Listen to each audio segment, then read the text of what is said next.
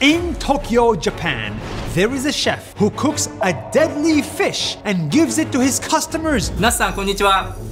私の名前は佐々木みのるです。 Fugu is a type of fish that actually has poison. And guess what? People still eat it. That's why Sasaki's late father spent a decade to learn how to cook this fish without the poison. It is a delicate art that takes years to master because it's so dangerous. That's why people pay $118 to have this poisonous fish for dinner. Luckily, so far, nobody has died from eating it.